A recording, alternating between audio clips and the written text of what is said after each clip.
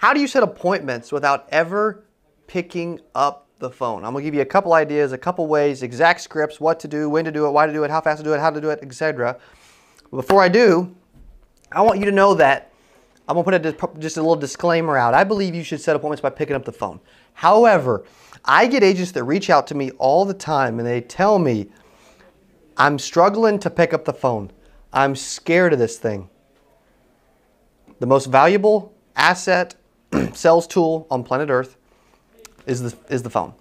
But most agents are scared of it. There's a fear behind picking up the phone. You're not good. It's a lack of confidence. You're struggling with it. It's worrying you. And I get agents that reach out to me almost every single day. I had one over the weekend was like, hey, I just don't feel, I don't like picking up the phone. You know, I'm kind of scared of it. What do you recommend? Well, I recommend you pick it up. However, if you don't want to, and you want to set appointments without picking up the phone, even though I think you should do both, here's a couple ideas. Okay, first thing is I've set a lot of appointments via text. A lot of agents that buy our leads, they also set appointments via text. Agents that we work with company-wise, they set appointments via text. And what my recommendations are to give you a few tips on texting leads. Number one, you should text your leads every single day. Now you can set up automations to do it, or you can just physically text them. It's easy, it's simple. You can paste the thing and put their name in it, like it's easy, okay? But you should text every single day for the first several days. That's a part of our 12-touch process, is 3 texts in the first 72 hours. So text immediately, okay? Second thing after texting immediately would be, what should you say? I believe you should finish with a question. When you text someone, you should have a script. You should use their name, you should use favorite colors, whatever you have, information you have, and you should always finish with a question. Most people simply say, hey, you like the script, that they have the wrong text, like the wrong call we talk about all the time, the wrong text. When they text, hey, you responded saying you wanted information about burial life insurance, and that's it, right? There's no call to action. There's no question. It's statistically proven that if you finish with a question, especially on a text, you have a higher chance of getting a text back. So stop texting people without asking a question. Now, if you want to do something like this, Betty, this is Cody. I'm getting back to you about your requests for the new final expense programs. You put your favorite color as red. Thank you for doing that.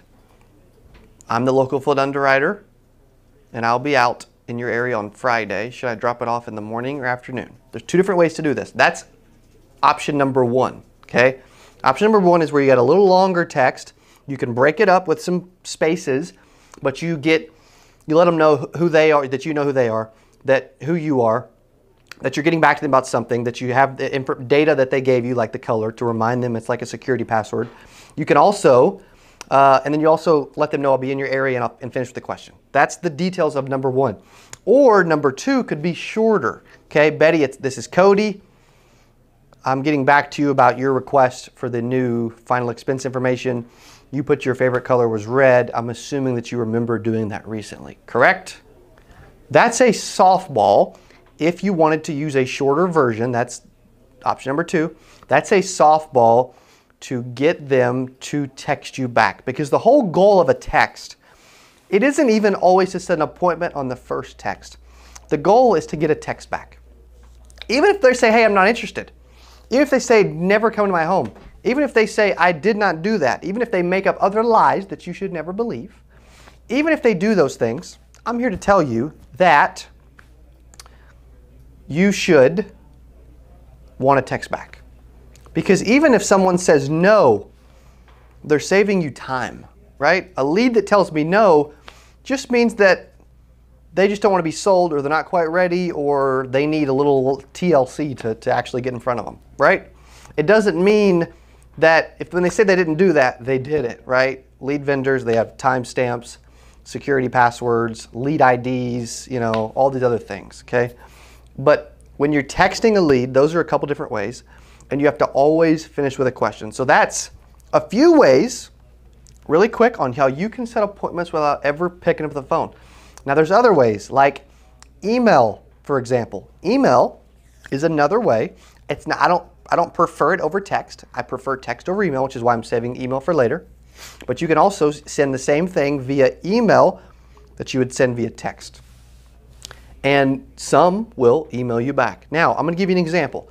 If I bought 100 leads, okay, and I texted them all immediately, you know, I sent them all a text within 3 minutes of me getting the lead, okay, and I didn't call them. I would send 100 text messages, you know, within a few minutes. I would individually. I wouldn't bulk mass it. I would individual text. I would probably get about 95-6% would probably see the text, okay?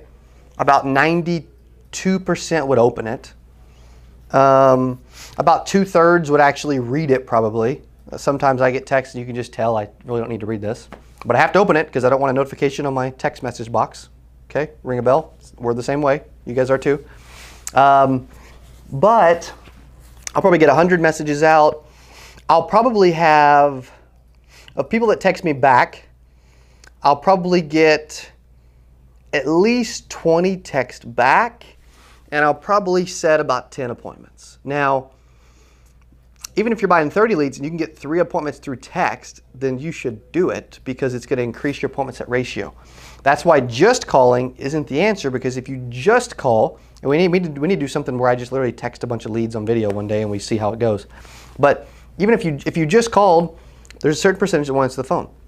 If you just text, there's a certain percentage that would rather talk to someone.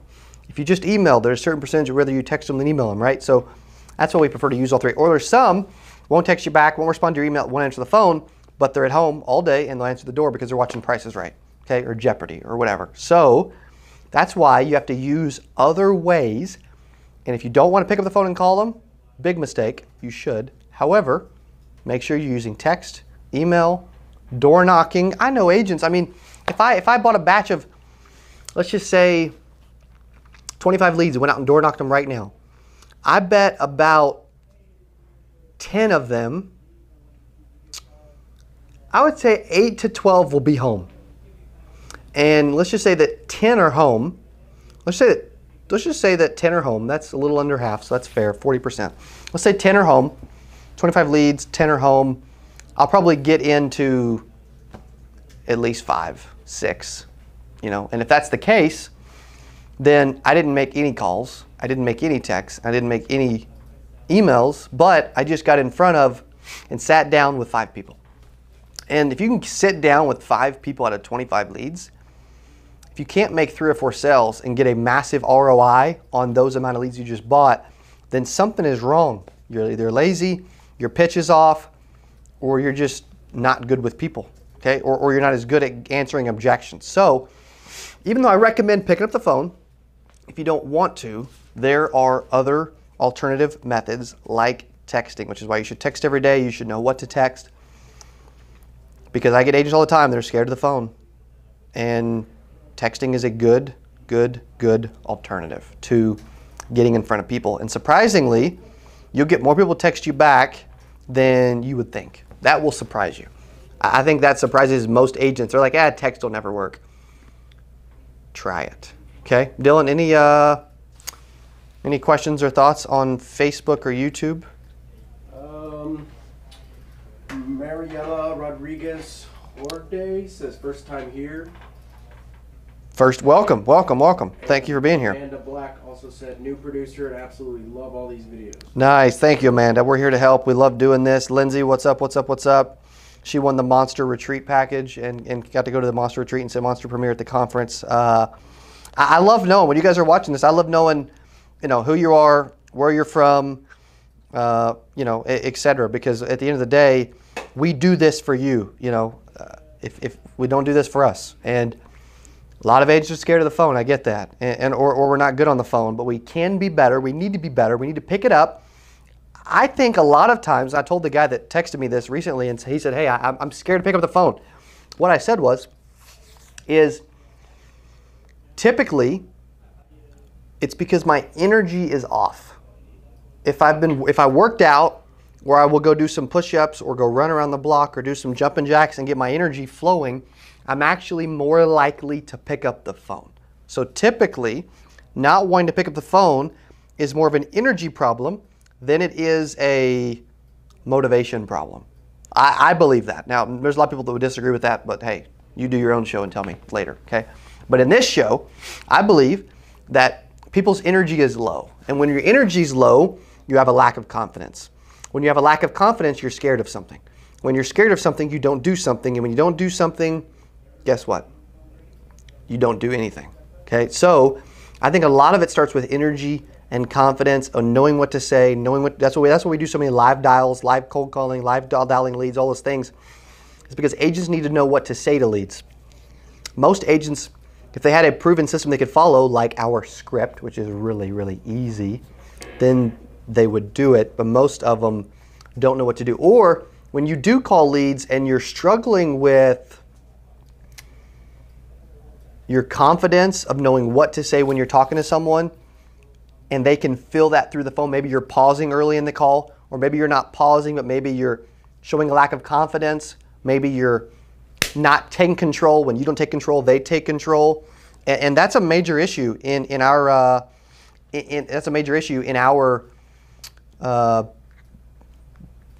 industry, is if you're not in control, if you're not confident, if your energy's not right, I don't care if we found sales, people that bought insurance, and we handed those to you and you had to call them, you would still struggle with working leads, okay? It's a true story, because your energy's off. When my energy's off, my confidence is off. My confidence is off, I'm not in control. And to be good on the phone, I must, 100% of the time, I must be in control.